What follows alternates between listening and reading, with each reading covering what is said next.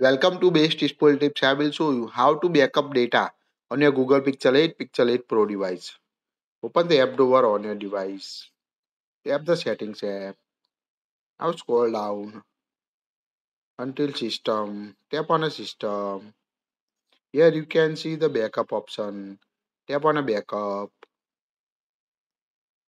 Now here you can see backup now option. In the backup Google One option. Tap on a backup now. To backup you can see backing up your data option.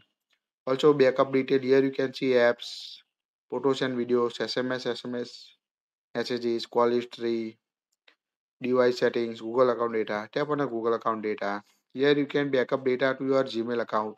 So quickly access your data using your Google account. Tap on a three vertical dots at the top and tap on a synchronize now. It will synchronize. Now you can see refresh the data and synchronize all your data like calendar, contacts, docs, drive, Gmail, Google Calendar, News, Google TV, Keep Notes.